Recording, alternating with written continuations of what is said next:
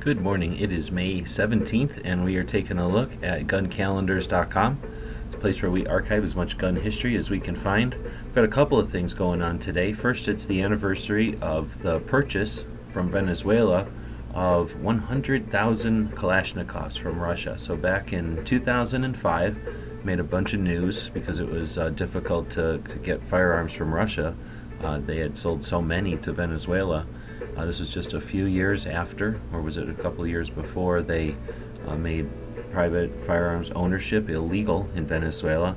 And of course today in 2019 we see the results of all that, the consequences of disarming the public and uparming your military is ruthlessness and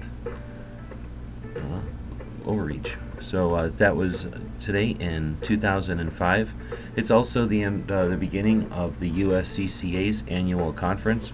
They do this each year. I guess this is their 5th year, and for the next 3 days the United States Concealed Carry Association will be having their annual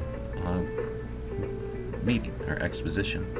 So if anyone's going to that, let us know. We'll stay tuned to see videos and Instagram posts from there. Check us out over on Gun Channels for all the latest scoop. Gun Channels is a community we built almost 6 years ago now for conversations on guns. If you know anything that we're missing from the calendar, please let us know. Our goal is to have it as complete as possible with firearms history. Thanks for watching.